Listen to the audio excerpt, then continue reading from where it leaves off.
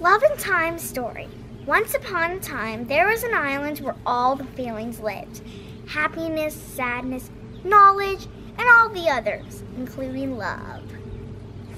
One day it was announced to the feelings that the island would sink. So all constructed boats and left, except for Love.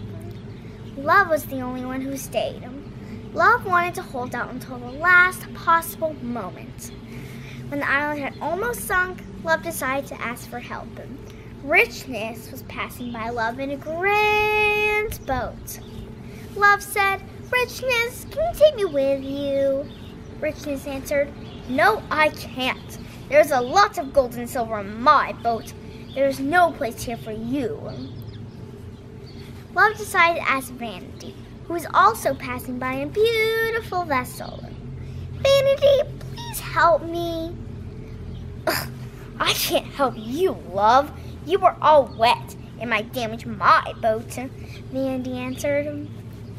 Sadness was close by, so Love asked, "Sadness, let me go with you." "Oh, Love, I'm so sad that I need to be by myself." Happiness passed by Love too, but she was so happy that she did not even hear when Love called her. Suddenly, there was a voice. "Come, Love, I will take you." It was an elder. So blessed and overjoyed, Love even forgot to ask the elder where they were going. When they arrived at dry land, the elder went his own way.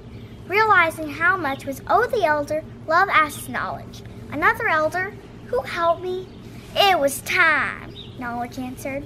"Time?" asked Love. "Why did Time help me?"